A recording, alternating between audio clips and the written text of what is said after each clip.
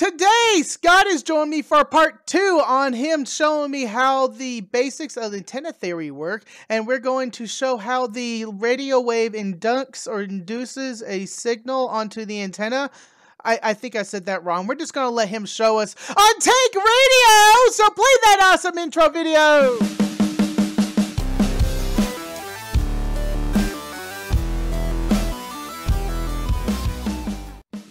A quick shout out to all my Patreons who makes the show possible. You can support me by joining Patreon in the link below.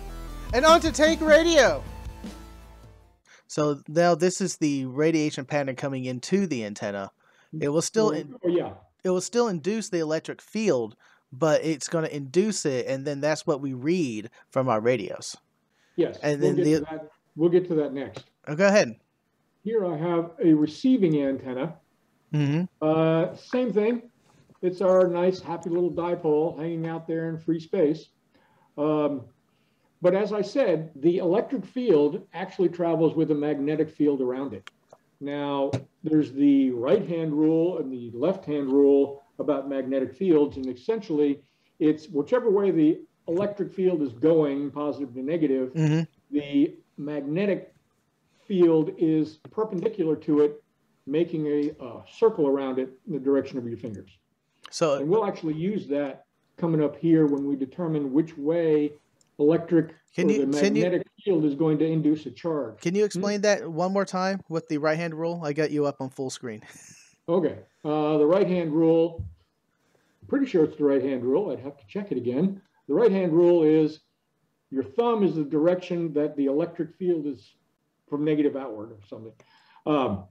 And the fingers represent the way that the magnetic field is curling around that electric field. We'll get into this in a minute. It's also called the left-hand rule of generators, because that's what we're dealing with here is the generator. So as I said, here's our dipole. Here is essentially a radio wave tuned to be the same wavelength as the antenna, although graphically it doesn't look that way. That radio wave has got a magnetic field that's traveling with it. When we get far enough away from the original transmitter, we can regard all those electric fields as pretty much perpendicular to the antenna. You don't have to consider that they're curved. Now, what we have here is a magnetic field, which I've drawn in green, going away from us. And up here, I have it in red, which is coming toward us. It's in green here because this wave is going in one direction, and then the red one over here is coming from the wave as it's going down in the opposite direction. But if we use our right-hand rule, right in here, the antenna, which is right here, is the conductor. It's going to move in the direction where the thumb is pointing. So where the conductor breaks through this magnetic line, this green arrowed line, along with your index finger pointing in the direction that the magnetic field is going, your middle finger is going to indicate the direction that the charge that's being induced on the conductor is going to be pushed. Okay. One more time. I got it. The left-hand rule.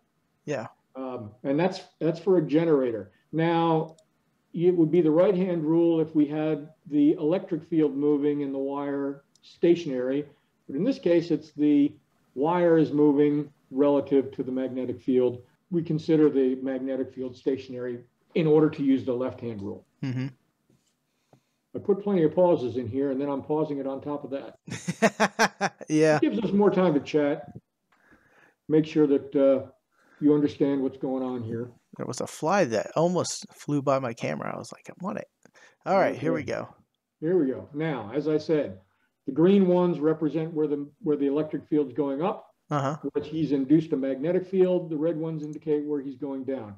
Every time one of these magnetic fields crosses the antenna conductor, he's going to push an electric charge. And you can see as he approaches, because the magnetic field is actually continuous. Although if I tried to draw it continuous, it would just be a big sloppy mess. So where the electric field is generating a magnetic field, and where it's coming toward us, the left-hand rule says it pushes the charge to the top. Mm-hmm. Now, as it starts to continue down, now the magnetic field's the other way and it's pushing the charge to the bottom. Now imagine if we had a wire, two wires actually, that were connected right between the dipole. As the charge is being moved back and forth, it's going to sit there and oscillate back and forth like that and cause the exact same wave frequency that's being generated that's being picked up by the antenna to be fed into your antenna feed line. So that's how you're receiving the signal. Interesting. Now, if you really want to make things complicated, what we're seeing here is a charge that's moving up and down the antenna. If we go back to the beginning, remember, charges moving up and down an antenna will generate an electric field and it'll transmit. Mm-hmm. So not only is this antenna receiving a signal, but it's actually retransmitting a signal too. And that starts to get really hairy in mathematics. Well, I don't want to go down that hole. I just want to explain the simple concepts. I didn't go down that hole because I just studied this as an undergrad. I didn't want to go any deeper in it. Okay, I'm understanding this now, and more, it's starting to click in my head better and better. Do you have anything else? Another animation? No, that kind of wraps it up for the animation. We can play with them again if you want. No, so it is the electric field coming off the antenna generating the radio wave. The electric field also induces just by being an electric field, induces a magnetic field around it. Right. Now, if you listen to people talk about radio signal strength, they usually measure it in volts per meter. If you've got, a 2-meter antenna like we have in our original animation for a 2-meter, well, it's a 1-meter antenna because it's halfway for a 2-meter band, and you generate 100 volts from top to bottom when the energy is peaked from one end. Get my hands in here. When the energy is peaked from one end to the other, you've got 100 volts per meter. So you take a little field strength meter, you travel out some distance, and you tune it to something, and they're sitting there measuring it, and they're going, "Oh, look, I'm getting 33 microvolts per meter of signal strength." So they're actually measuring the strength of radio signals in various places in volts per meter. They're not measuring it in magnetic Gauss. Interesting. As I understand it, I'm not absolutely sure, but it's not until that electric field crosses or impels itself on the antenna conductor that the magnetic field comes into play. Well, I thank you for coming on and explaining this to me and everyone out there. This is the time I usually give the floor to you to tell us what you're up to or if you want to promote anything. So I'm going to still give you the floor and tell us what's going on, and do you want to promote anything? What projects do you have going on? In ham radio, I don't really have any big projects going on.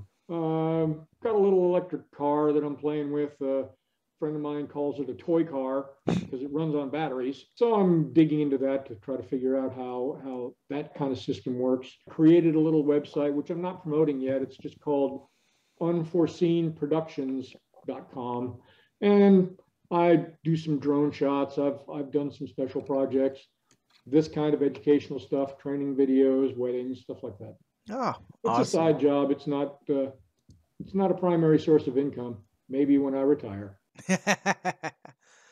Well, thank you again, Scott, for coming on. I appreciate it. I learned something. I hope all y'all out there learned something also. So, all right. Say bye. Maybe if we get the urge, we can actually try to do something with SWR. Yes, that'll be the next one. Okay, Tank Radio, beam me up.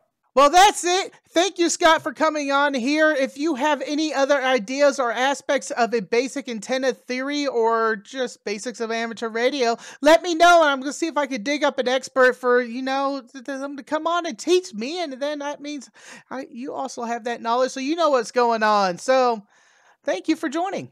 Thank you to all my Patreon supporters. You can support me on Patreon. There is a link in the description below. And to all my tankers out there, go forth and conquer.